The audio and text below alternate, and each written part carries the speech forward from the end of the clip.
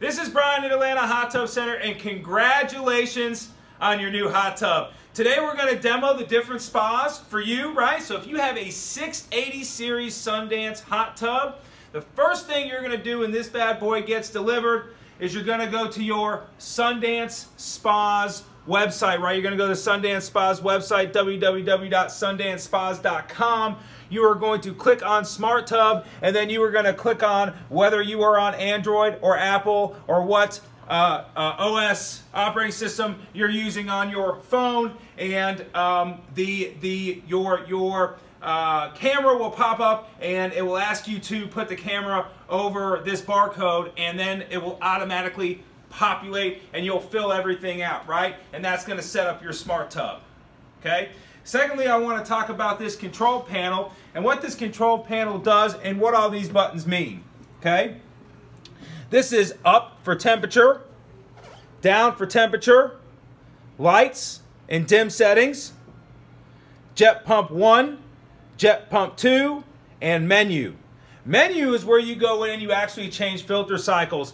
I will refer you to the owner's manual on this because there's 3 or 4 pages of different filter cycles and things that you can do. You can set your hot tub into a economy, which is almost like a summer mode, right? It'll help to keep things cooler in summer, and then set it in standard in winter. And that's normally what I suggest. But again, go through the different options and find what's best for you.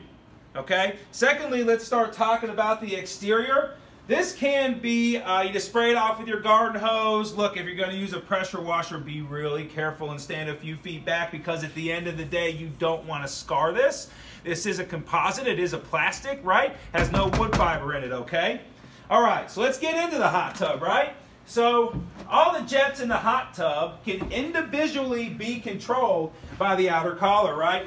You can see me turning this outer collar, right? And what that's doing is it's putting air into the water to create the action, right? It is air and water together that creates the action in the jet, right? So if you want to individually turn a jet up and down, we're going to turn this outer collar. Now, let's look at all these air controls, right? That's what these are, these air controls. We're ignoring the big guys right now, just the little dudes. The little guys send air to a full section. So if I'm sitting in this section and I turn this, this is going to adjust the air on the entire section. Again, if I want to adjust an individual jet, I'm going to go to that jet and I'm going to go forth and I'm going to turn the stainless steel outer collar on that jet to adjust pressure. Okay? Now, let's look at these bigger valves. Some hot tubs have 2, some have 1.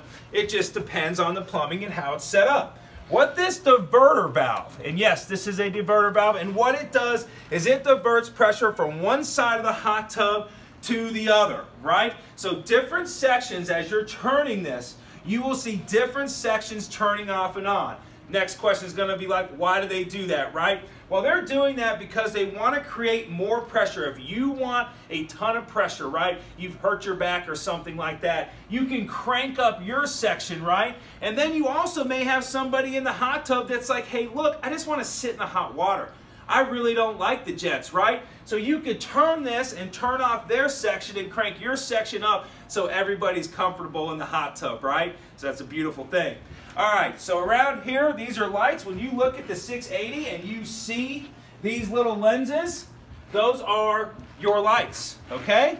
There's also a lighted waterfall here as well, so plenty of lights in the hot tub, right? So let's start talking about maintaining the filter, right? On a monthly basis, whether you use the hot tub or not, you need to pull the filter out, spray it off real good, right? Get in between those pleats. That's the biggest thing. Spread those pleats out a little bit and really get in there with the hose.